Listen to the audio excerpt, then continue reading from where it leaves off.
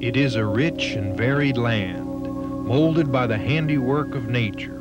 Mountains rise high in the east over a valley that gently ripples toward an immense plateau. It is like nowhere else in the world. Today, the Heartland Series explores the forces that have shaped where we live and how we live in East Tennessee. The mountain we're standing on here was once a sea beach. Here's a piece of the rock that forms this mountain, made of sand grains, lithified and hardened, forced upward. Sandstone is tough and abrasive. It grooves the steel in my knife blade, showing you how tough and resistant that material is. The valley rocks, in contrast, are softer, more readily eroded, weathered limestones and shales. A simple laboratory experiment reveals how the forces of erosion have carved the landscape we see today.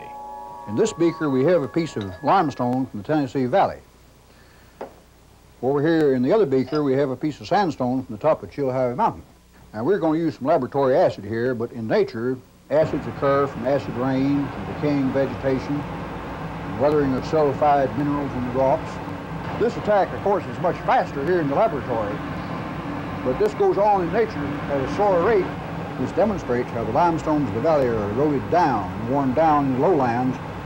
Tough, resistant sandstones, the acid impervious materials, are left standing behind in high relief.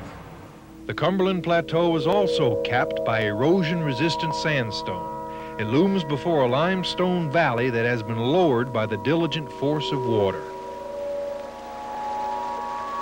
One thing erosion does is expose to us minerals that were once buried. Mining and quarrying, resources from the earth have long been important and still are very important in the history of East Tennessee. They found the iron ore early, began manufacturing here early. They also put water wheels on the streams that were flowing rapidly down the sides of the ridges and the mountains, began to grind and drain. East Tennesseans were isolated by the imposing physical boundaries around them. The peaks of the Smokies to the east, the huge bluffs of the Cumberland Plateau to the west kept them hemmed in. Separated from the rest of the state, East Tennesseans developed their own way of doing things.